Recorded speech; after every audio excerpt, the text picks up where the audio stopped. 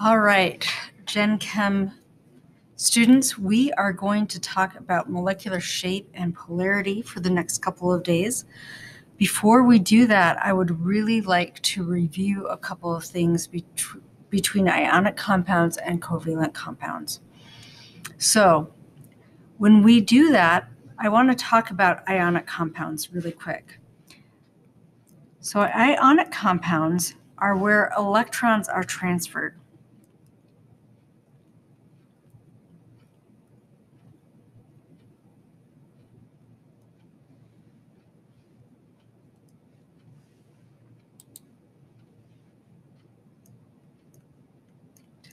Okay, so electrons are transferred, meaning that we are taking electrons from a metal and making that metal a positive ion and giving those electrons to a nonmetal. Okay, so when we have a metal bound to a nonmetal, that is the best, most surefire way to understand that you have an ionic compound. Okay, covalent compounds are bound, they're nonmetals bound to nonmetals. Okay, we have two main types of covalent compounds. We have polar,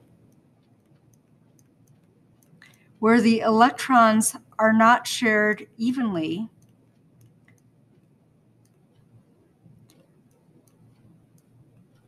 So because those electrons are not shared evenly, we have a negative end on one side of the molecule and a positive end on the other side of the molecule.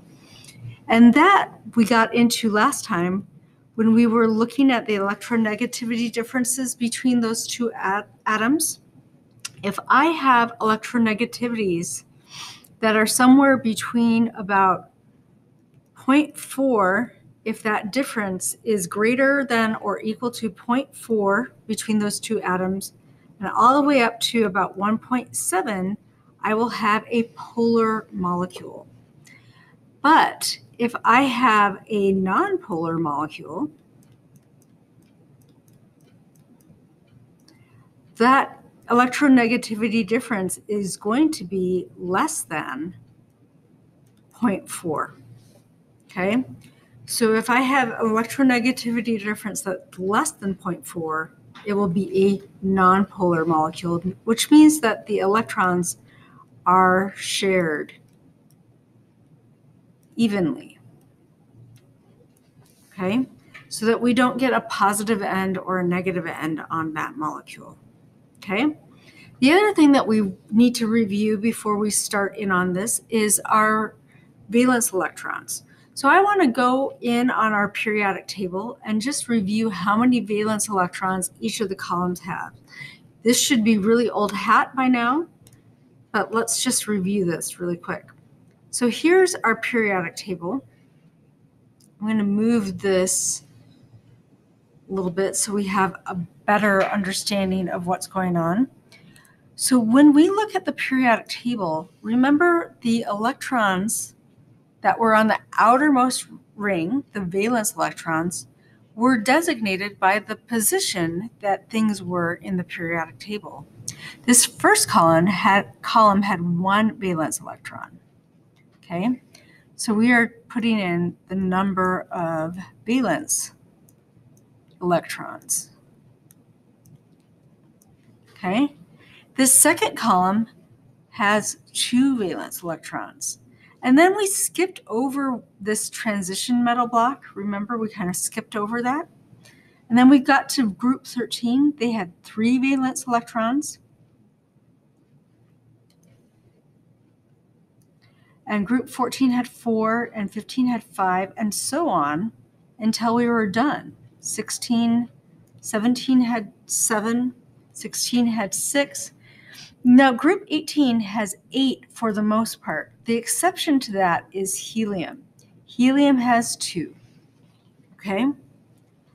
So our columns here going down Just on the periodic table, we can tell you how many valence electrons each of these elements have, okay?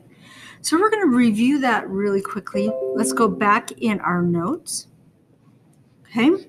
So if I look back at my notes, we want to draw the dot pictures. And remember, the dot pictures, the Lewis dot pictures, showed us the number of valence electrons that each of these elements have. So let's look up some of these elements really quickly. So A, we have helium, or not helium, hydrogen, sorry, hydrogen. So let's look for hydrogen. It's right here. It's in our very first column. So that meant it has one valence electron. So to show that one valence electron, I'm going to put one dot by it. Now, it really doesn't matter where you put the dot. You can put the dot to the right, to the top, to the left, or to the bottom. I like to start with my dots on the right-hand side and go around counterclockwise. Different chemists will start different places, and it really only matters that you have one dot. The placement is not the important thing, okay? So let's look at bromine. So if we find bromine, we're here. So we have 7 valence electrons on bromine. So I will place 7 valence electrons on bromine. Oh, that wanted to slide. Let's start that over again. 1, 2, 3, 4, 5, 6, and 7. Okay, so I want you to pause this video for a second. See if you can find the valence electrons for the rest of these elements, and we'll come back in a minute and check, okay? All right, you ready to check? Okay, so argon. Let's look at argon. Argon's right here. So it has 8 valence electrons. So we're going to put 8 dots around argon. So notice we can use all 4 sides, and each side can have up to 2 dots. So argon should have 2 dots to the top, 2 dots to the left, 2 dots to the right, and 2 dots to the bottom. Okay, sodium. Let's look up sodium. Sodium's right here. It has 1 valence electron because it's in the first column. So we only need to put 1 dot next to sodium. Okay? Oxygen has 6 because it's in group 16. So we're going to put 6 valence electrons around oxygen. 1, 2, 3, 4, 5, and 6. Okay? And then calcium is right here in the second column. So we should have 2 valence electrons around calcium. Now I'm going to put them on the same side because they're in the same orbital. We haven't really talked about orbitals. It's a quantum mechanics thing. But if you put them like this, separate, or you put calcium with 1 electron on either side, that's totally acceptable. I'm going to put them together. It's a quantum mechanics thing. Don't worry about it. Okay? So now we're going to start using these Lewis dot structures to create Lewis structures of molecules. Okay? So the first thing we want to do is draw the Lewis structure for hydrogen. Okay? Now if we look back up here, hydrogen has 1 dot. So if I have 2 of them, we're going to draw 1 hydrogen with 1 dot, and I'm going to change colors so that we can do another hydrogen. And here I've got another hydrogen with its electron. Okay, so the idea of covalent structures, remember that the electrons are shared. And they're shared between the 2 atoms. So the idea is to get the 2 atoms close enough that the electron orbits around that nucleus overlap. So if I can get these 2 atoms close enough, this orange hydrogen can have the blue hydrogen's electron at least part of the time in its orbit. And the blue hydrogen can have the orange electrons in its orbit at least part of the time too. So by and large, these hydrogens now have 2 electrons that they can use. We sometimes will draw it like this, where this line means that we are sharing 2, let's do a better 2 electrons between the 2 hydrogen atoms. Okay? Now let's think about this. If I have 2 electrons that this hydrogen can use, doesn't that give me a configuration like helium?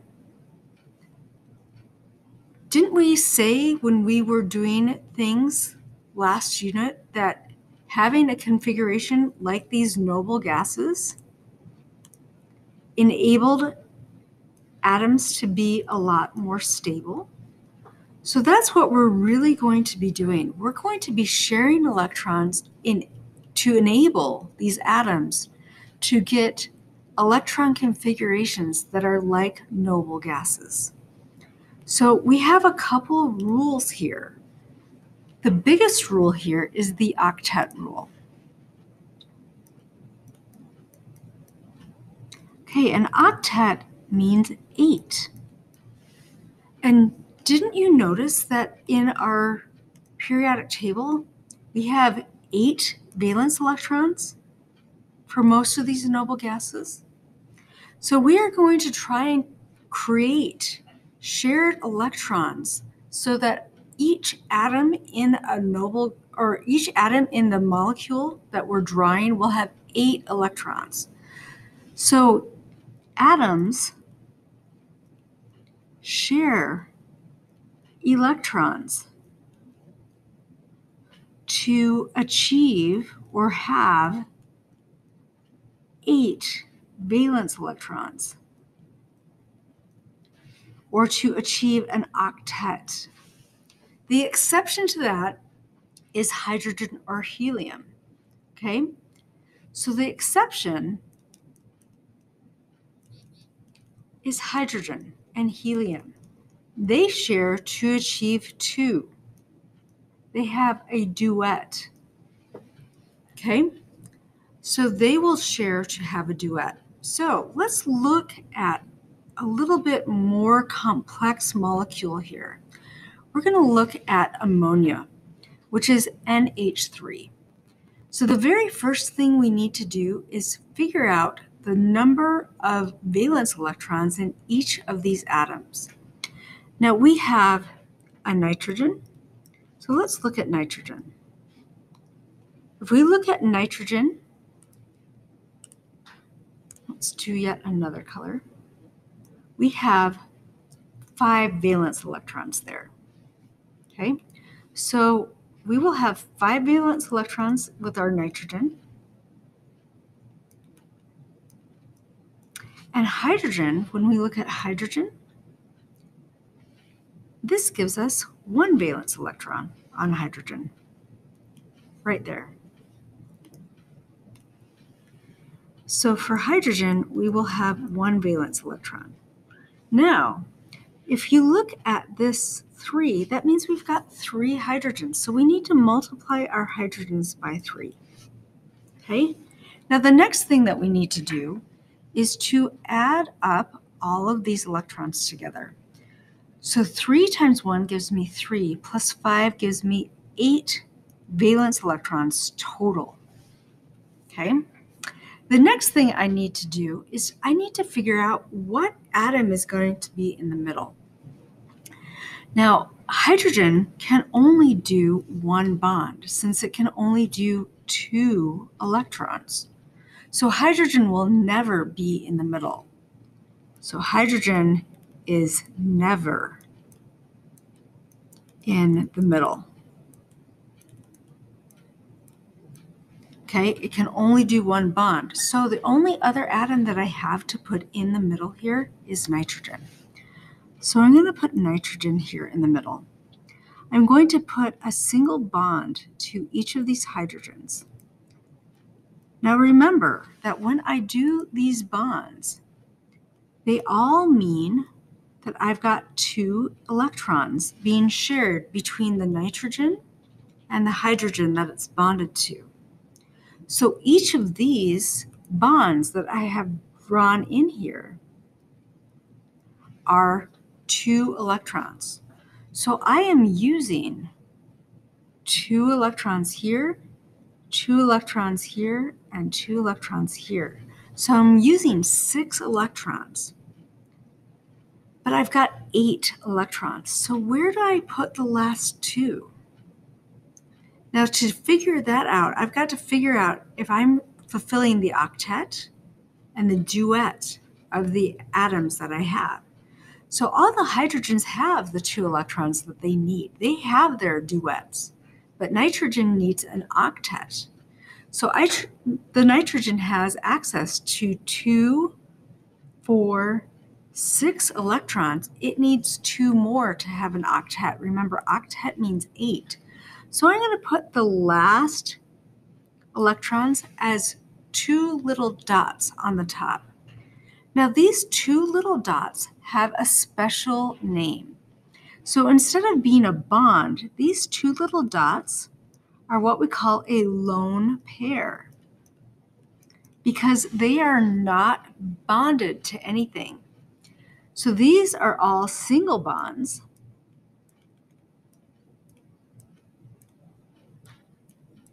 And the 2 little dots on top are called a lone pair. So that will be really important for you to distinguish between the two when we start talking about how these molecules have a 3-dimensional shape. You're going to need to pay attention to how many lone pairs there are around that center atom and how many bonds or bonding areas there are around that center atom. Okay? So let's look at methane.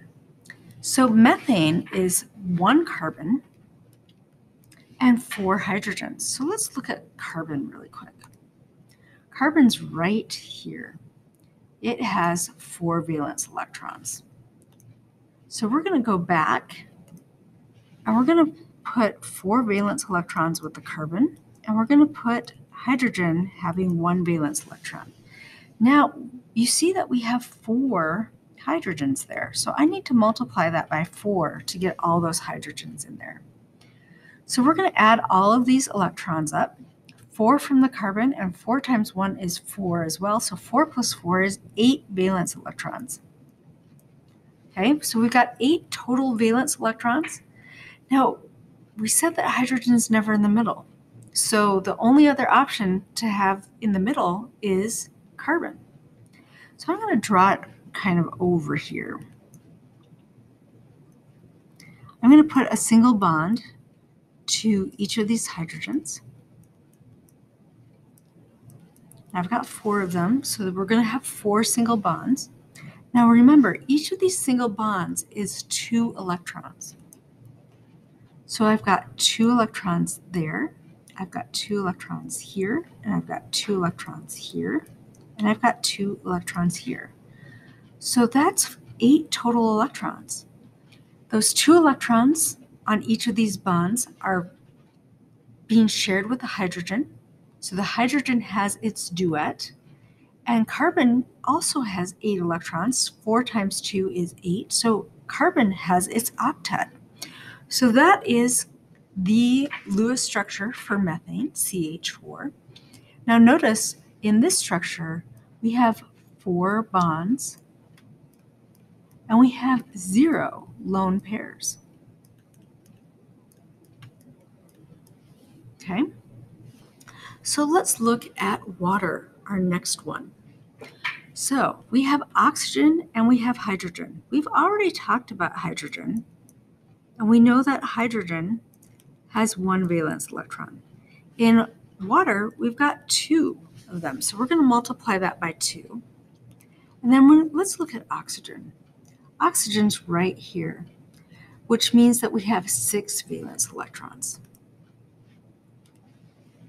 So oxygen gives us 6 valence electrons. So 2 plus 6 gives us a grand total of 8 valence electrons. Now, the trick is, what's in the middle? Hopefully, you are coming to the conclusion that hydrogen can never be in the middle. So we're going to put oxygen in the middle. So here's oxygen in the middle. We're going to do a single bond to the 2 hydrogens. So that gives me 2 electrons right there and 2 electrons right there.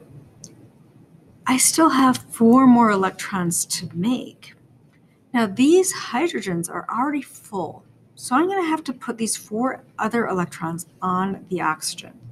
And I'm going to have to put them on the oxygen as lone pairs. So there's 1, 2, 3, 4 electrons on that oxygen. Okay? So I now have 1, 2, 3, 4 electrons with the lone pairs. I have 2 electrons here for 6 and 2 more right here for a total of 8. So I've placed all 8 of my electrons. The hydrogens are full. The oxygen has 2, 4, 6, 8 electrons. So its octet is full. So that is going to be our structure for water. So when we look at the bonds here, we have 2 bonds and we have 2 lone pairs on our Lewis structure of water. Okay, so here's the trick. Here are the different steps that you saw me going through when we created Lewis structures for these molecules. The first thing we need to do is count all the valence electrons in the molecule. That means each atom in that molecule, we have to count all those valence electrons and add them all together so that we know how many valence electrons we are using. The second thing is we need to decide which atom goes in the middle. Remember that nature tends to be symmetrical. Symmetrical means it's balanced on each side. So one side should be about equal with the other side. And that hydrogen can only have 1 pair of electrons, okay, or 2 electrons total. The center atom is usually the least electronegative atom except hydrogen. So usually we can look at electronegativity and decide which atom is going to be in the middle. The exception to that rule is hydrogen. Hydrogen's always going to be at the edge of whatever molecule that we're at. It's never going to be in the middle. The next thing we've got to do is we've got to place a pair of electrons between the center atom and each bonding atom. So we create single bonds, and notice I used up to 4 sides, okay? So I can use the top, the right, the left, the bottom. I can use up to 4 sides in placing bonds. Then we need to complete the Lewis structure by giving each atom a full octet. Remember, octet means 8 electrons or 4 pairs. Now they could be a lone pair or they could be a bonding pair, but the center atom has to have 4 pairs of electrons around it. Okay? Remember, hydrogen only needs 1 pair. Okay? Hydrogen and helium only need 1 pair, but everything else is going to need 4 pairs around it. There are some exceptions. Hydrogen needs 1 pair. Let's see. Beryllium will do 2 pairs, and boron will do 3 pairs. But other than that, everything else needs 4 pairs of electrons around it. Next, finally count all of your dots, i.e. the lone pairs, and the bonds. If the structure is correct, the number of dots and bonds should equal the number of valence electrons that we counted up earlier. If not, the structure is incorrect and we have to try something else. Okay, so we're going to practice here. We're going to draw some Lewis structures for the following molecules. Now, the first thing always is to get our Lewis structure, or get our valence counts. Okay, so we're going to look at phosphorus here. Okay, so phosphorus is right here, which means it has 5 valence electrons. And we have hydrogen again, which has 1. So phosphorus has 5 valence electrons, and hydrogen has 1, but we've got 3 hydrogens. Okay, so 1 times 3 is 3 plus 5 gives us a grand total of 8 valence electrons. Now the next thing is to figure out what's going to be in the middle. Hopefully you said phosphorus, right? Phosphorus is going to be in the middle. I'm going to draw a single bond to each of the 3 hydrogens. Okay, so that means I have placed 2, 4, 6 of my 8 electrons right there. Hydrogens are all full because they can only have 2 electrons, and there's 2 electrons in each of those bonds. But phosphorus needs 2 more to have its octet. So I'm going to put phosphorus's octet there. So I now have used 8 electrons. Phosphorus now has its octet, and the hydrogens are each full as well with their duets. So in this, I have 3 bonds on phosphorus trihydride, and I have 1 lone pair. Okay, let's move on. We've got carbon tetrachloride here. So let's look at carbon and let's look at chlorine. So carbon and chlorine, we need to get their valence electron counts.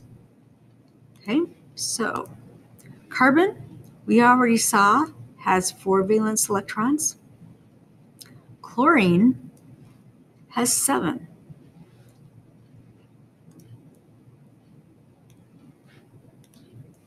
So carbon has 4 valence electrons and chlorine has 7.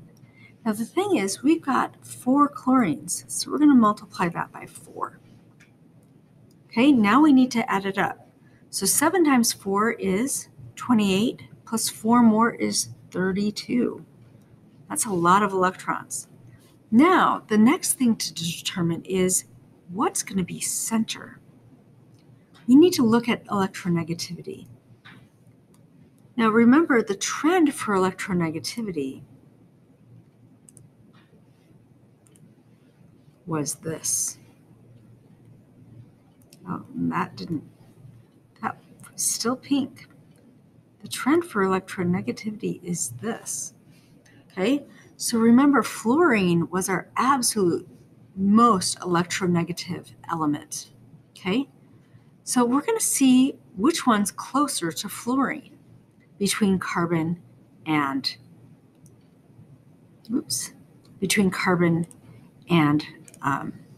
chlorine. Now, chlorine's only 1 step away from chlorine, and here fluorine is 3 steps away from carbon. So carbon is going to be not nearly as electronegative as the chlorine. So we're going to put carbon in the middle. So I'm going to put carbon in the middle, and I'm going to draw a single bond to each of the chlorines. Okay, so I've put in 4 single bonds, which has used up 8 of my electrons. And those 8 electrons are all useful to carbon. So that means carbon's full. It's got its octet. But each of the chlorines only has 2 electrons, and they need 8. So that means that I need to put 6 electrons around each of the chlorines, and they're all going to be parts of lone pairs. So I'm going to put 3 lone pairs around each of the chlorines.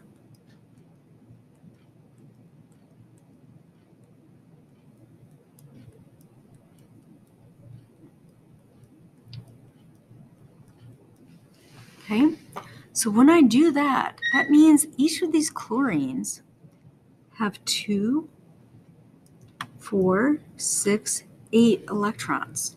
And each of the chlorines are the same. So if I have 8 electrons around this one, I'll also have 8 electrons around this one, and around this one, and around this one. So 4 times 8 is 32, which I have definitely used all 32 of my electrons. Now, when we look at this molecule, all 4 sides are bonding. So I have 4 bonds and 0 lone pairs on this one.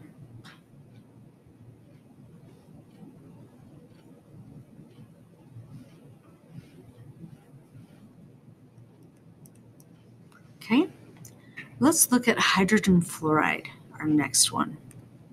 Change color here. Okay, so we've already determined multiple times that hydrogen has 1 valence electron. Okay, fluorine, let's look at fluorine here. Fluorine has 7 valence electrons. So fluorine has 7. So 1 plus 7 gives me a total of 8 valence electrons. Now, I only have 2 atoms, so I don't really have a center. With 2 atoms, you can only create a line. So I have hydrogen bound to fluorine. With that bond, hydrogen's already full with the 2 electrons that it shares with the fluorine. The fluorine has those 2 electrons too, but fluorine has an octet. So I need to put the other 6 electrons that I'm not picturing around the fluorine so the fluorine can complete its octet. Okay, so in this molecule, I have 1 bond. And that's okay because I really don't have a center atom. So that's a pretty simple molecule. Let's move on to hydrogen sulfide. So if I look at hydrogen sulfide, hydrogen gives me 1 valence electron, but I've got 2 of them, so I'm going to multiply that by 2. Let's look at sulfur. Sulfur is right here, which gives me 6 valence electrons. Oh, sulfur has 6. So when I put the 2 from the hydrogen with the 6 for the sulfur, it gives me 8 valence electrons total. Now, the next thing is to determine what's in the middle. Hopefully you said sulfur. So I'm going to put single bonds to each of these hydrogens. Okay, so the hydrogens are full because they can only have the 2 electrons that are in this single bond. The sulfur, though, has 2 bonds, which gives it access to 4 electrons, but it needs an octet. So I'm going to put the 4 extra electrons that we have as lone pairs on the sulfur. Okay, so that now gives this sulfur 2, 4, 6, 8 electrons. So the sulfur has now satisfied its octet, and I'm using all 8 of the electrons. So this is indeed the Lewis structure for hydrogen sulfide. So when I look at this, I've got 2 areas that are lone pairs. So I have 2 lone pairs, and I've got 2 bonds. I've got 2 single bonds on that structure. Okay, so let's look at silicon tetrafluoride here. So silicon, let's look at the valence electrons for both silicon and fluoride. So if I look at silicon, I'm right here with 4 valence electrons, and fluorine has 7. So 4 for silicon and 7 for fluorine. But I've got 4 fluorines, so I'm going to multiply that by 4.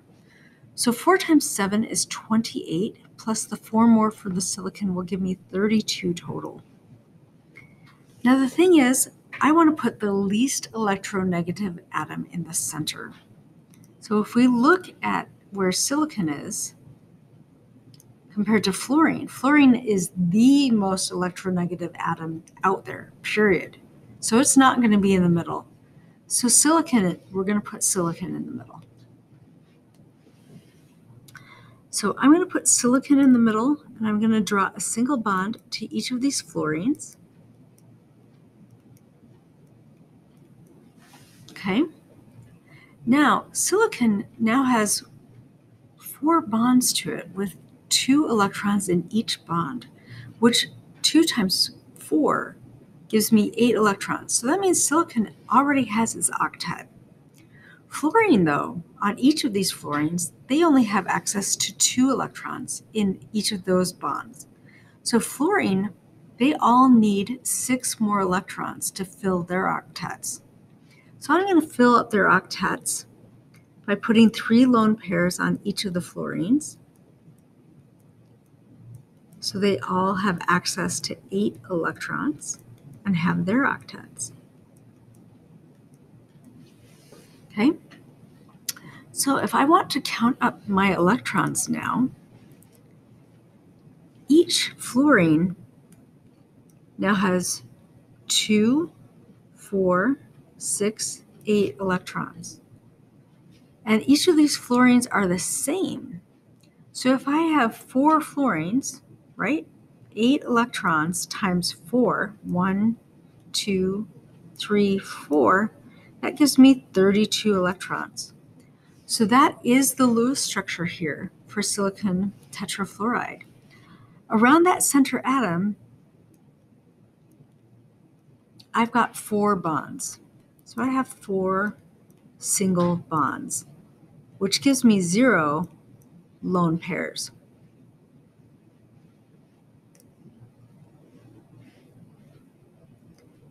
Zero lone pairs.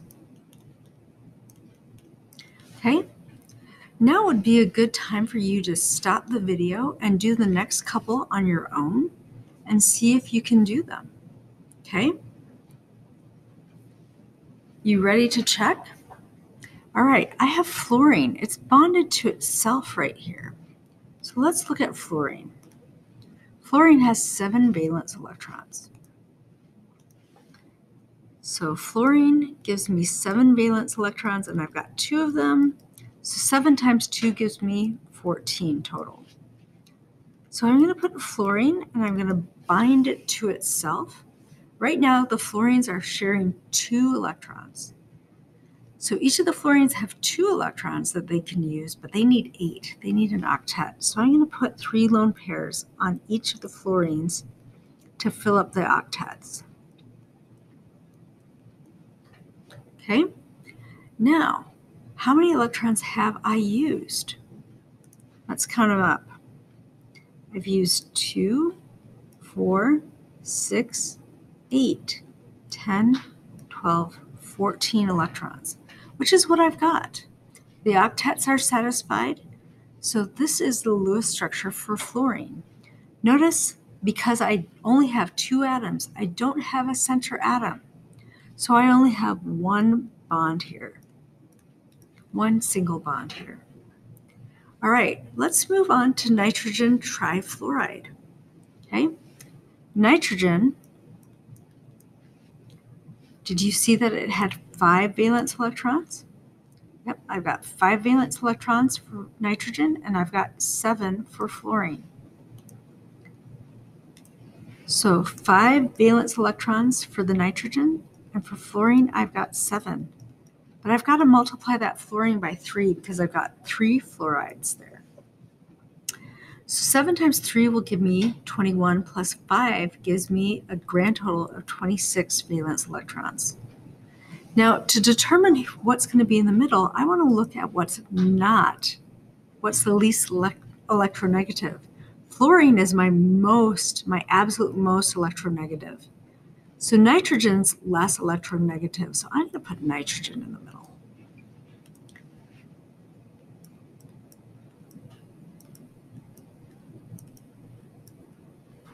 Okay, so I've got single bonds to each of the fluorines.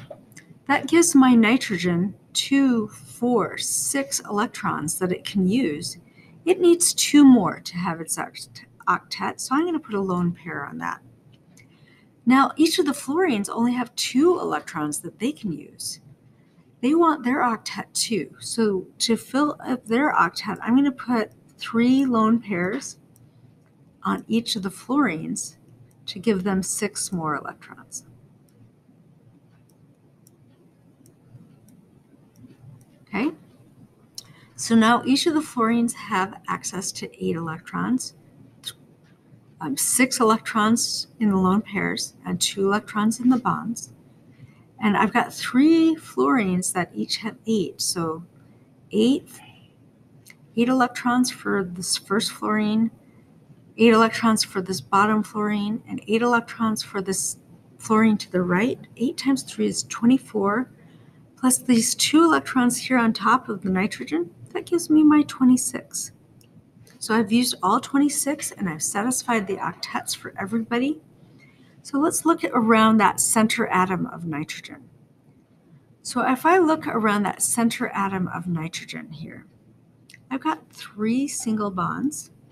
So I've got 3 bonds and I've got 1 lone pair. Okay.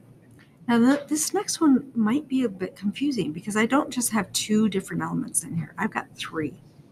So let's break it down piece by piece. We've got carbon, we've got hydrogen, and we've got chlorine. We've got 3 chlorines, so we're going to need to multiply our chlorine by 3. So let's look at carbon and hydrogen and chlorine.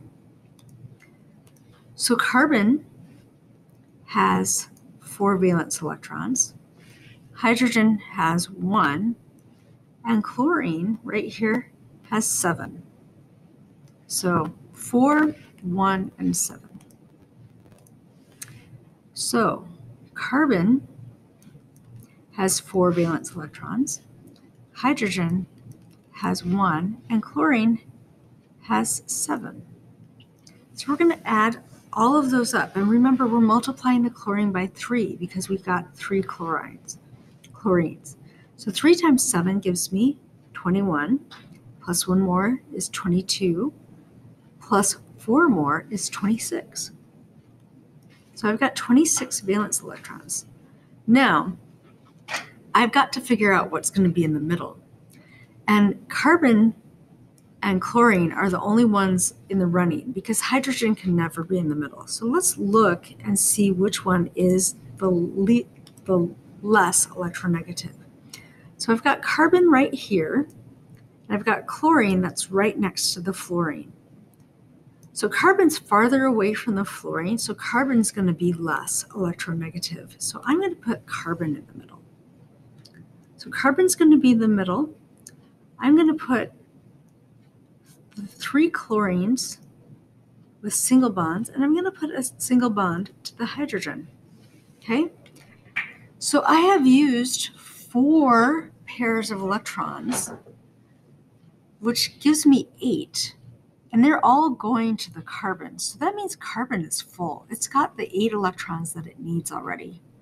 Hydrogen's also got a pair of electrons, which is all it can do. So I know the hydrogens and the carbon are full. But the chlorines only have 2 electrons each that they are using. So they need 6 more to satisfy their octets. So I'm going to put 3 lone pairs on each of the chlorines to give the chlorines their octets, or their 8 electrons. Okay? Now everyone's octets or duets are satisfied. Now let's count up the amount of electrons that I have used. I've used 2, 4, 6, 8, 9, 10, 2, 4, 6, 8, 10, 12, 14, 16 electrons, 18, 20, 22, 24, and 26 electrons. So I have used up all 26 of my electrons. So let's look at that center atom. That center atom has 4 bonds around it. So I have 4 bonds or single bonds, and I have 0 lone pairs around that center atom. Okay? So in your homework today, you are going to be doing those structures like this and figuring out how many bonds there are, how many valence electrons there are, and doing all the things that we've been doing today. So good luck, and if you have questions, please email me. We'll see you. Bye.